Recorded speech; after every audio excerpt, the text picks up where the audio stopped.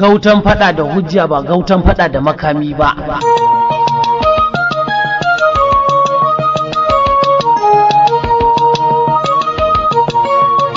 Shugaban ƙasa Bola Ahmed Tinubu ya bayyana cewa duk da irin mawuyacin halin da Najeriya take ciki a ƙarƙashin mulkinsa, ya samu nasarori masu ɗimbin yawa musamman ma wajen ƙoƙarin kakkaɓe 'yan ta'addar da ke damun al'umma. Sai dai akwai buƙatar a ɗan ƙara yi wa gwamnatin sa haƙuri tare da bata lokaci kaɗan don dawo da komai kamar yadda yake. Babbar jam'iyyar adawa ta PDP ta bayyana jawabin da shugaban ƙasa yi wa 'yan Najeriya. Sun yi ban tafin makauniya da halin da al'umma suke ciki. A don haka idan mulkinsa don faranta ran talakawa yake ya kamata ya rage farashin man fetur.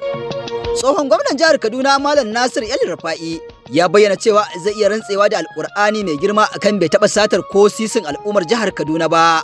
Duka dai a cikin shirin na Kowane Gauta.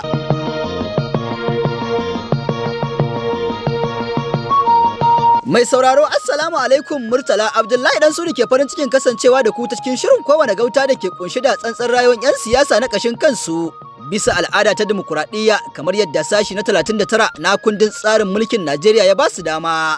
Da yake a yau ne Najeriya ke cika shekaru 64 da samun 'yancin kai daga hannun turawan mulkin mallaka.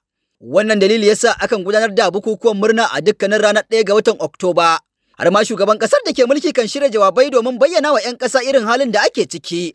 Sannan ya yi amfani da wannan dama don bayyana wa al'umma ire-iren nasarorin da gwamnatinsa ta samu, da kuma irin ƙalubalen da take fuskanta don su san inda aka kwana. Bisa al'ada kamar kowane lokaci, shugaba Tinubu ya yi wa 'yan Najeriya jawabai dangane da halin da ƙasar take ciki, ina aka kwana da kuma inda za a je.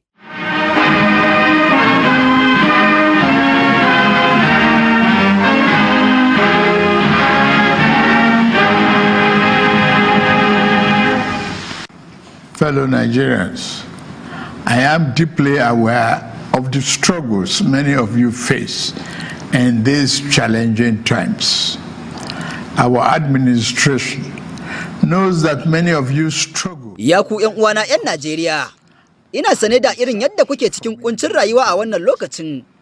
Kuma gwamnatinmu tana sane da yanda da yawa daga cikinku suke shan wahala wajen gudanar da rayuwarsu ta yau da kullum, musamman ma wajen riƙe iyali da kuma yadda kuke shan fama wajen neman aikin da za ku dogara da kanku.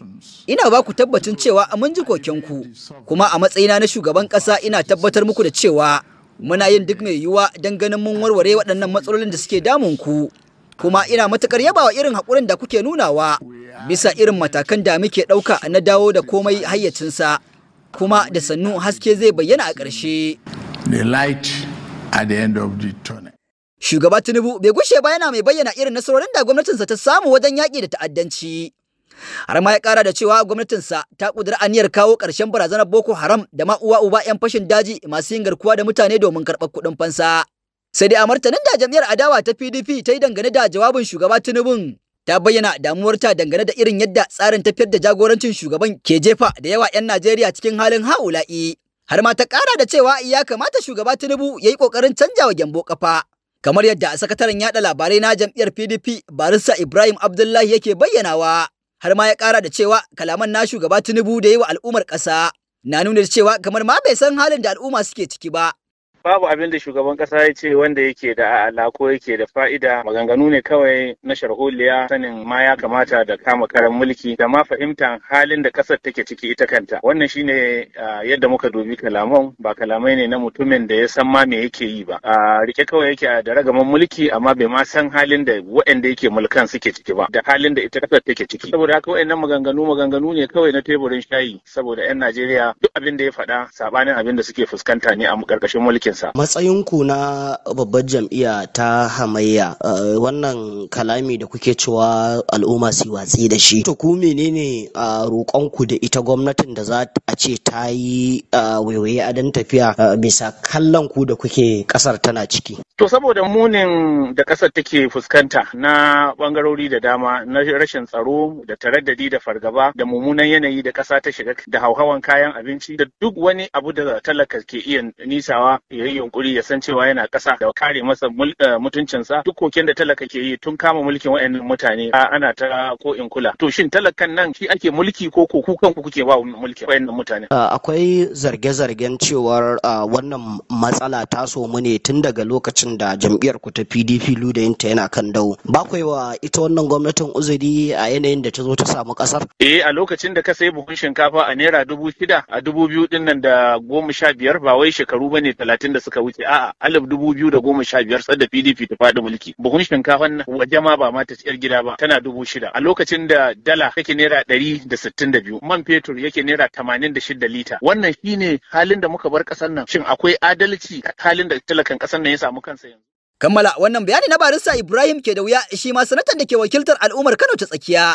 Sanata Rufai Sani Hanga a tsokacin da yi na cika shekaru 64 da samun yancin kan da Najeriya ta yi, ya bayyana cewa babu wani ci gaba da kasar ta samu tsawon waɗancan lokaci. Kuma idan batu ake na ci gaba, ba za ka kwatanta lokacin da shugabannin baya suka yi mulki da wanda suke yi a yanzu ba. Gaskiya iyayenmu na da suka mulki a namu, a yanzu mulki da ake yi fi sabilillahi kullum kuka muke ba ma jin daɗin sa. Ana cewa sai dan arewa ya mulkin ba mu ji daɗin sa ba, ya ba da mu, sannan kuma nasu ya zo yana mulki ba ma jin daɗin sa. To kaga ban taba jin an yi kuka da mulkin iyayenmu na da ba, kai ko ba daɗin kaɗan da ta wuce yanzu kamar su Muhammadu Abubakar Rimi, kamar su Kwankwasa suka mulki shekaru da yawa suka wuce, ka taba jin an kuka an ji bambanci, an ce ana bambanci ana kama karya dan ba dan jam'iyyar suka bane kai an maka kaza, ko an zo ana cikin masifar talauci da yunwa irin yanzu, ko an kama su da sata irin da ake yanzu, babu. Dan haka kan ma ka hada maganar mulkin da na yanzu, saboda an riga an sha mu kuma mun warke, an cuce mu, saboda a yanzu kudu ba a wannan kukan. Yanzu in ka je sun ga inda ake sai da kayan nan, duk wani kwali da kai gani na biskit ko na alawa ko na taliya ko na abu, za ga an sa daga Lagos ko daga Oyun ko daga Ogun ake yawa. Kamfanukan suna yi garau, ka san dalili, saboda lokacin da Obasanjo mulki su ya karfafa akan harkar wutar nan, saboda shi yana Kano 90% sun mutu saboda ba wuta, Kaduna sun mutu, Funtuwa sun mutu, ko ina da muke so arewa ba sun mutu. Amma su can da aka zo za a kawo wuta ta zamani, thermal na zamani din nan guda 6 gwamnati ta iya yi saboda tsada abun. A guda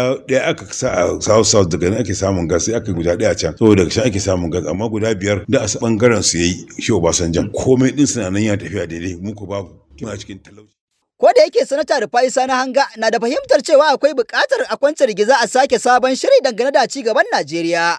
Shi ma barista Salaman Dalan Sammakal, domin kuwa yana ganin a cikin tsakin da tsakuwa dangane da salon takun gwamnatin shugaba Tinubu, sai dai kuma yana ganin idan ma akwai abin kamawa a cikin jawabin nasa da ya a yau, bai wuce zaman tattaunawa da ya ce zai yi da matasan Najeriya ba. Yana ganin watakila wannan zama ya samar da wani haske kan batun da ake yi na lalubo ƙasar mafita. Ban samu wani abu takamaime a cikin jawabinsa wanda zai iya kama hannu da shi ba, illa wannan maganan da ya ce za a yi taro na matasa na Najeriya wanda zai dauke su wata ɗaya. To wannan a gare ni abu ne wanda yake da kyau, domin zai ba shi shugaban kasa da gwamnati zarafi ya saurare koke-koken matasan Najeriya.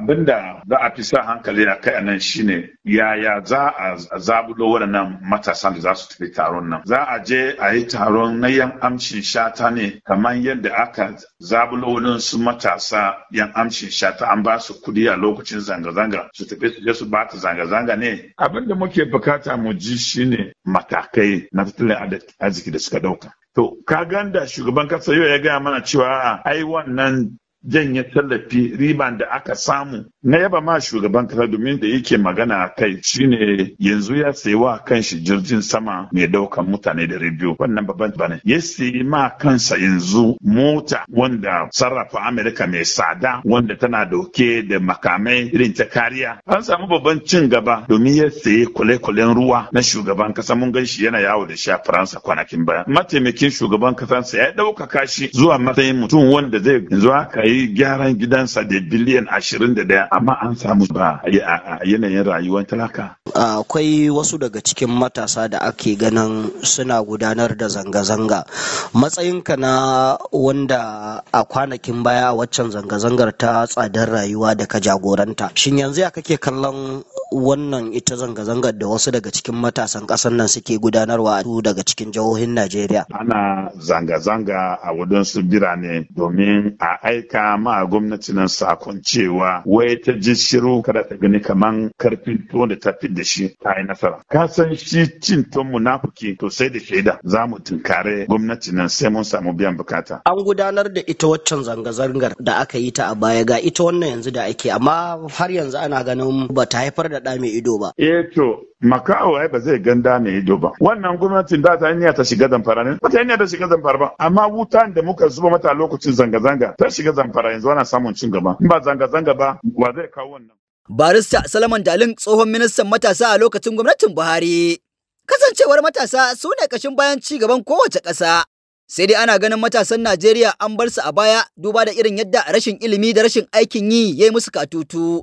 Wanda ake ganin hakan kan sa su shiga cikin wasu abubuwa marasa kyau da ka iya shafar ci gaban rayuwarsu a can gaba.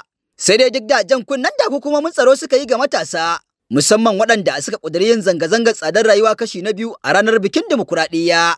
Duba da irin yadda ake fargaban abin da kaje ya zo. Hakan bai hana wasu matasan fitowa kan titunan jihar Legas da birnin tarayya Abuja dauke da kwalaye suna rera waƙoƙin yunwa muke ji. Sai dai za a iya cewa matasan yankin arewacin wannan ƙasa ba su amsa wancan kiran na fitowa zanga-zangar ba.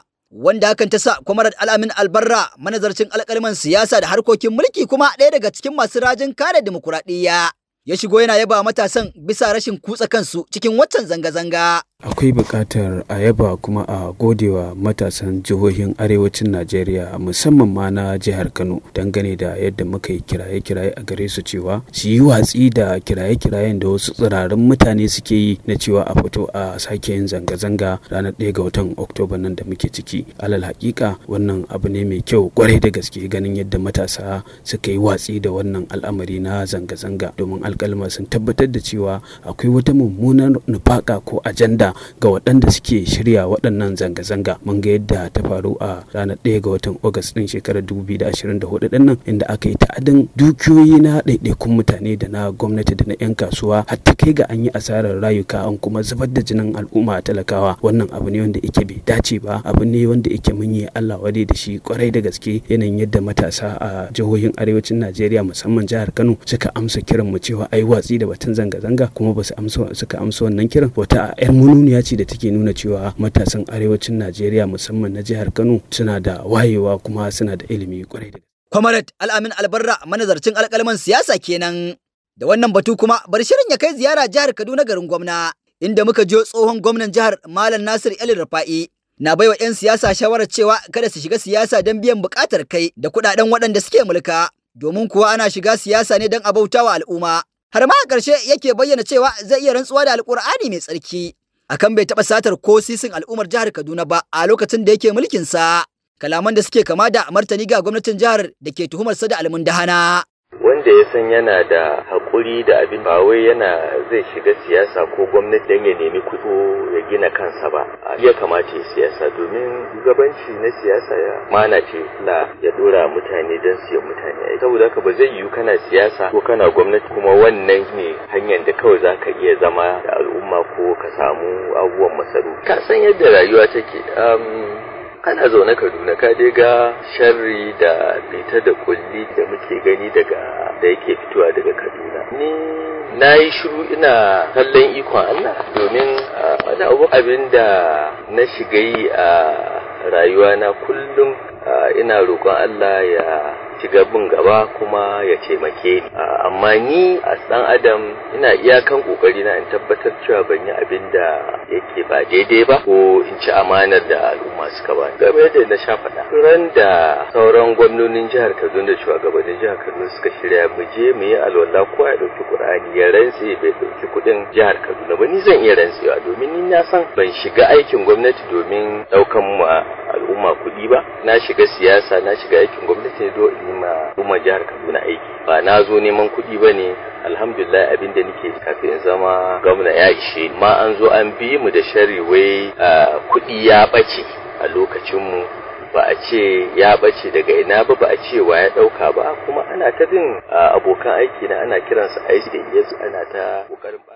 Da kalaman na Malam Nasir El Rufa'i shirin zai dawo gida jihar Kano inda muka jiyo Adamu Abdullahi Karkasara daga jam'iyyar APC yana bayyana jin daɗinsa bisa yadda a kodayaushe Allah yake ɗaga gwaninsa, Sanata Barau Jibrin Maliya, duk da irin sukar da 'yan kwankwasiya suke yi masa. Kullum ana ganin irin abubuwan arziki da alkhairai da Sanata Barau Jibrin yake bujuro da su wanda gwamnatin Kano ta kasa yin su. Kullum sai ka ji wancan ya fito yana surutai, wancan ya fito, kuma abun kunya har da wani naji mai bawa gwamna shawara akan harkar siyasa, ka fito kai ta magana. Yara na ji fa sun gaya maka cewa tun shekarar da aka yi takara ta primary election a Lagos, na ji yara sun gaya maka cewa tun ana aka gama wanke gara, amma ka zo kana wani magana Alhaji ne muku dauke dai dan da kullum ba ku da abin tattauna a office, a gida, a gidan Madugu, a gidan gwamna, a gidan deputy, duk inda kuka haɗu ba abin da yake damun ku irin wannan dauki da idan da Sanata Barau Jibrin yake muku, har ku zo kuna wannan. Kuma shi Sanata Barau Jibrin abin da yake gaban sa ba shi yake gaban sa, ayyukan alkhairi, me zai kawo mutane, me zai yi kaza, me zai yi kaza, ya za a yi maida karaman makaranta ta koma jami'a, ya za a yi kirkiri jami'a, ya za a yi ba ruguzawa, ba ruguza kasuwanci ba, ba lalata harkoki ba. Shi sa shugaban kasa Tinubu muke amfani da wannan dama muke jinjina masa, muke gode masa yanda kullun yake amincewa da irin abubuwan da Sanata Barau Jibrin yake kai masa. Yau ga FCE Kano, Tinubu ya amince, Tinubu ya kawo mana Northwest Development Commission, ya amince za a zo a yi Police Service Commission, a nan za a samar da makarantar ta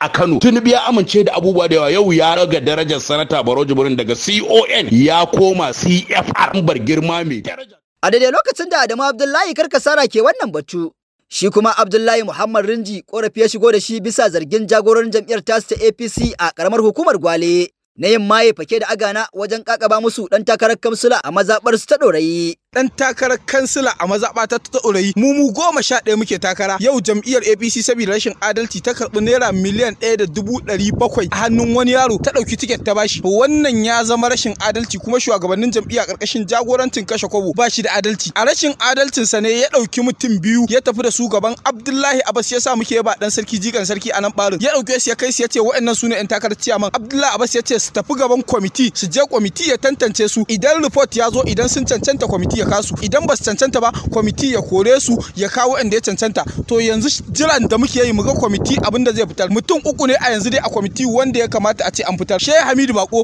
jam'iyyar APC ta karamar hukumar Gwale, ta ci kayan shi, ta ci kuɗin sa. Sai kuma shi wannan mai Kamalu Sarki, shi kuma sirkin jam'iyya ne saboda sirki ne a wajen shugabannin jam'iyya. Sai Alhaji Ibrahim Ma'azzam Mabo Sani mai nage, shi kuma talakawan karamar hukumar Gwale shi suka aiko shi suka ce takarar shugaban karamar hukuma. To tira muke mu ji karamar hukumar Gwale shin wa za a aiko da su da shugabanni. Idan kuma harkar ta zama haka, ya kamata a sanan mana da nawa za a siyar da takarar nan, tunda ta kansila ma an siyar, to ta ciyaman ma a faɗi nawa za a siyar ma bo sai takarar nan. Dama siyarwa ake yi da a cikin jam'iyyar ta. Ko a yau din nan ina da shaida, ko yanzu aka tafi da ni kotu zan kawo shaidan an ba da naira miliyan 1.700, kuma ga ta nan ga asusun da aka sa, asusun kokas ciyaman na karamar hukumar Gwale na mazaɓata ta Dorayi, a asusun sa aka sa miliyan 1.700 tare da jagorancin Ado Gambo. Da yake lokaci ne ake na nuna buƙatar kai, ba wai iya cikin jam'iyyar APC ta su Abdullahi Rinji ne kadai suke fama da wannan matsala ba, domin kuwa ita ma kanta jam'iyyar NNPP mai mulki a nan jihar Kano na da tata matsalar, musamman ma a karamar hukumar Birni, inda muka jo Shamsu Kura wakilin talakawa na mika wani sako ga wakilin su a majalisar tarayya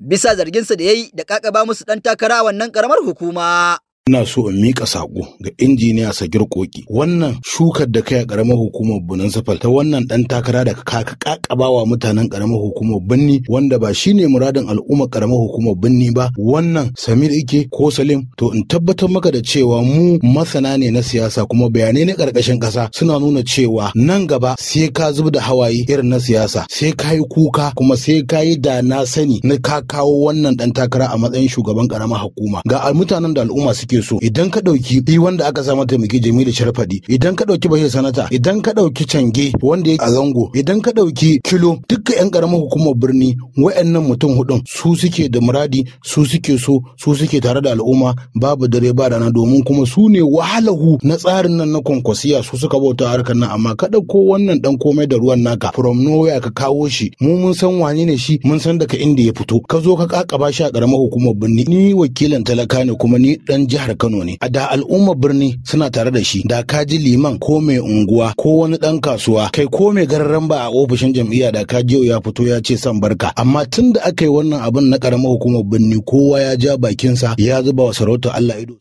Sai dai duk da wannan korafi da Shamsu Kura yake yi dangane da zargin kakaban dan takara da aka yi wa al'ummar karamar hukumar Birni, su ma mutanen karamar hukumar Tofa haka abin yake. Domin kuwa Salisu Ganjala Tofa shi ma shigowa da korafin an yi musu kakaban dan takara wanda ya ce hakan kaucewa umarnin jagoransu ne. Suna kiran kansu 'yan kwankwasiya kuma ba 'yan kwankwasiya ba ne, 'yan watsa kwankwasiya ne. Wancan abin da suke yadawa cewar an gama komai ba kuma kwankwasa ne ya faɗa ba. Mu muna yin biyayya ne da ɗariƙar kwankwasiya. So idan har ya zo ya ce kowaye mu mun yadda za mu bi, amma suna kiran kansu suna 'yan kwankwasiya an gama komai har sun tura ga daga ƙarshe har sun tarwatsa mana mutane masu albarka masu daraja irin su Alhaji Yaro, irin su shugaban jam'iyya, ta dalilin wancan abin da suke yadawa shine dalilin fitar su. To tun da gahi mai jagora ya dawo mai gayya mai aiki da Tarabi Musa Kwankwaso dan ɗariko kwankwasiya na duniya baki ɗaya wanda muke biyayya a gare shi gobe da jibi da gata da citta ba ɗaya da dan takarar local government 12 ne muna da biyayya a kanta ko ta yi sai baɗi za a faɗa mu kuma za mu ci gaba da biyayya. Yo ina aka faɗa tun da gahi an kira mu gobe za mu je wanda da Allah ya sa Kwankwaso ya ce yi ne shi za mu bi kowaye za mu bi shi in dai kwankwason ne ya faɗa za mu bi shi. Daga ƙarshe ina so Allah ya sa ya nuna mana wanda ya cancanta ya san aikinsa ya san local government ɗin ya san ko ina da to ai gahi me ya koru yancan mutane na musu Alhaji Yaro da kuma shugaban jam'iyya. Shi wannan rudin da suka kawo shi ne ya fitar da su na tabbatar har ga Allah ni kowa da wani. Salisu Ganjala Tofa daga jam'iyyar NNPP kenan. Sai dai duk da waɗannan ƙorafe-ƙorafe da ke fita daga bakin 'ya'yan jam'iyyar NNPP hakan bai hana hukumar zaɓe mai zaman kanta ta kansar ci gaba da ɗaura ɗamarar tunkarar zaɓen da ke tafa ba. Domin kuwa tuni ta shiga zagayen wayar da kan al'umma haɗi da neman haɗin kansu wajen ganin an gudanar da zaɓen da za a yi lami lafiya kamar yadda muka jiyo shugaban hukumar Farfesa Sani Lawan Malumfashi yana bayyana hakan. Muna kira a gare ku ya fi waɗannan shugabanni na jam'iyyu ku ja hankalin 'yan takarkaru akan alƙawuran da suka ɗauka za su tabbatar cewa kuma wani alƙawura ɗin sun ɗauke su da muhimmanci kuma ku yi bibiya ko da bayan zaɓe kowace maza ku da muke da su a wannan ƙananan hukumomi guda 10 akwai alƙawari akan wannan maza ba ku tabbatar ku yi bibiya cewa wannan alƙawarin ya tabbata kafin shekara 3 masu zuwa ko shekara 4 masu zuwa. Ya shugabanni na jam'iyyun guda 19 da muke tare da ku a wani lokaci muna kira gare ku lokacin zaɓe kada ku yi amfani da ƙananan yara wanda shekarunsu bai kai shekara 18 ba su yi zaɓe ba ku ba su katin zaɓe domin su zo su yi zaɓe. Akwai kwamishina na shari'a dukkan zai zayyana wato ƙa'idoji na zaɓen nan kada ku yi amfani da makamai ku ba yara 'ya'yan talakawa su tayar da hankali su jefa mutane cikin haɗari kuma su jefa kansu cikin haɗari saboda buƙatar kawunan ko kuma buƙatar 'yan takarda. Ya ku shugabanni muna kira gare ku kada ku yi amfani da ƙwayoyi ku ba 'ya'yanmu jikokinmu ƙannanmu su sha hankalin sai kushe su yi abu da bai dace ba. Muna kira gare ku kada ku yi amfani da jami'an tsaro ku ba su dama su kauda kai ku yi abin da kuke so wannan baya tsari na demokaradiyya. Da kalaman na Farfesa Sani Lawan Malumfashi za mu gangaro zuwa karamar hukumar Bunkure domin ɗauko kalaman yabo da injiniya Hussein Aliyu Kofar Kabuga ke yi ga ɗan majalisar dokokin jihar Kano da ke wakiltar wannan karamar hukuma bisa jajircewarsa wajen sauke nauyin da al'umma suka ɗora masa. Ka san shi ne shugaban kwamitin ƙasa da Safayo. Abubuwan da suka faru ba su wa al'ummar jihar Kano daɗi ba. An samu wani ɗan majalisa da bai san aikinsa ba daga can Bauchi State a ce yau ka yi kutse ka shigo cikin jihar Kano ka yanki garin cikin jihar Kano kana ƙoƙarin shigar da shi cikin garin Bauchi irin waɗannan abubuwan ba su wa al'umma daɗi ba wannan ta sa mai girma zababben dan majalisar jiha mai wakiltar karamar hukumar Bunkure Honorable Hafizu Gambo Gurjiya kafin ka ce kwabo ya dira a wannan guri abin ya kada shi ya bashi takaici shi wancan dan majalisar da bai san aikinsa ba an gaya masa cewa wannan gwamnatin ta mai girma injiniya Alhaji Abba Kabir Yusuf irin su gwamnatin wancanan ka ne da irin lokacin gwamnatin baya ce ina mai tabbatar maka da cewar sai dai ka ji ana magana cewar nawa zaka siya to ina so na gaya wannan dan majalisar na can Bauchi da bai san aikinsa ba mai girma Honorable Hafizu Gambo Gurjiya dan majalisa ne wanda yake gudun abun duniya dan majalisa ne da bai shigo majalisa domin a yi amfani da ofis dinsa a fito a dinga ɗiban filin al'umma ana mallaka wasu tsirarin mutane ba dan majalisa ne da ifito ike yaƙi da yanka makabartu dan majalisa ne da ifito ike yaƙi da yanka masallatai dan majalisa ne da ifito ike yaƙi da yayyanka makarantu idan ma so kake a ce wai nawa zaka siya to wannan ba gwamnatin da take siyar da filin al'umma ba ce. Injiniya Hussein Aliyu Kofar Kabuga kenan. Gautan fada da hujja ba gautan fada da makami ba. Kuma da kalaman nasa shirin ya zo ƙarshe. A madadin yan uwa abokan aiki Salisu Baffayo, Adam Suleiman Abdullahi Lawan Dalhatu da kuma Umma Suleiman Sagagi dukkaninmu a ƙarƙashin jagorancin Nasir Salisu Zango ni Murtala Abdullahi Dan Suru nake cewa wassalamu alaikum daga nan Freedom Radio muryar jama'a.